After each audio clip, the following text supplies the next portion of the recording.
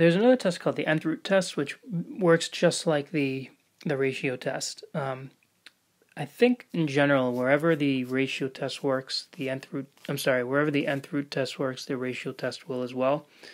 The ratio test works very well with factorials. The Nth Root Test works well with exponentials, but you can use either. You can often use either one, and it just becomes a preference. So I figure I might as well show you the Nth Root Test in case it appeals to you and you just like the way it is, the way it works. So again, same criterion as the ratio test, but what we're doing is we're taking the nth root of of the sequence that describes our terms and seeing what that limit goes to. So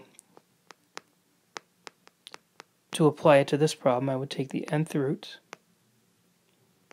of 3 to the n divided by m cubed times 2 to the n.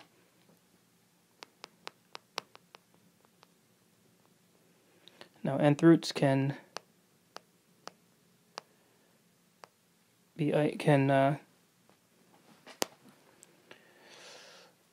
sort of distribute. I know it's not the right term for it, but can again affect those individually. And so now you see that you've got the limit as n goes to infinity of 3 over 2 times the nth root of n cubed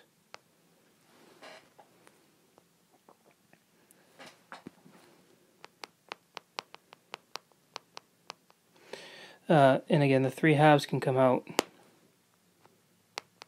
So now we're looking at this limit, and this, it gets tricky here, but the nth root of n cubed can be written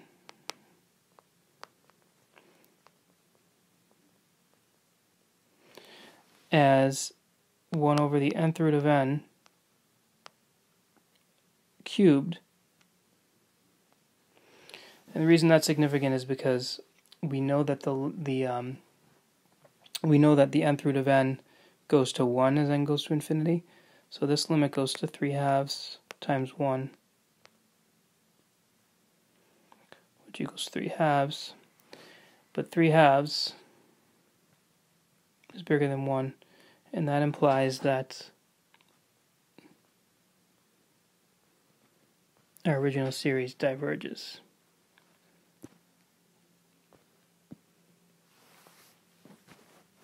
Alright, so again, the nth root test behaves very much like the works just like the ratio test. Let's just do this example here. So we take the limit as n goes to infinity of the nth root. I'm just going to take the nth root of the terms right away.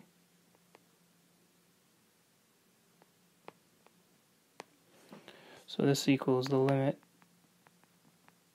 as n goes to infinity of the nth root of n divided by natural log of n. Now the numerator goes to 1 as n goes to infinity. The denominator goes to infinity. So this goes to 0. So since 0 is less than 1, this series converges. So there's the nth root test. It's often used as a substitute for the ratio test, but it's not necessary. This is kind of like a bonus test you can use. You can use it to find the radius and interval of convergence, which we'll do in the next example. Here we're going to use the nth term test to find the radius of convergence for this series, this power series. So that works by taking the nth root, and we're going to be taking the nth root of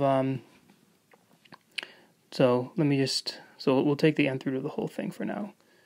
Now I'm going to put this x minus 2 to the n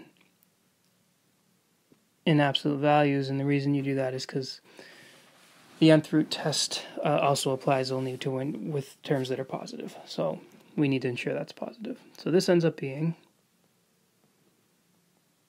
the limit as n goes to infinity of the nth root of the absolute value of x minus 2 to the n divided by the nth root of n times the nth root of 3 to the n.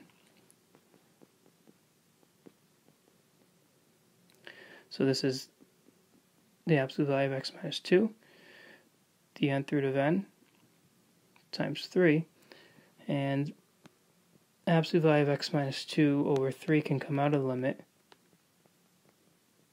and so we're left with just this. Now this goes to 1.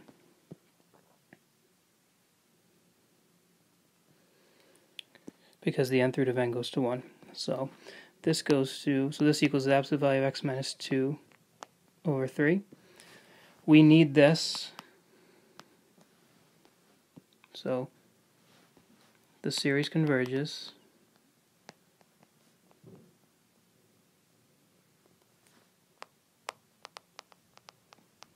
whenever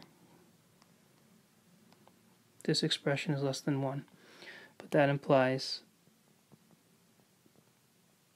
that the absolute value of x minus 2 is less than 3. And we're only asked to find the radius of convergence, so there it is.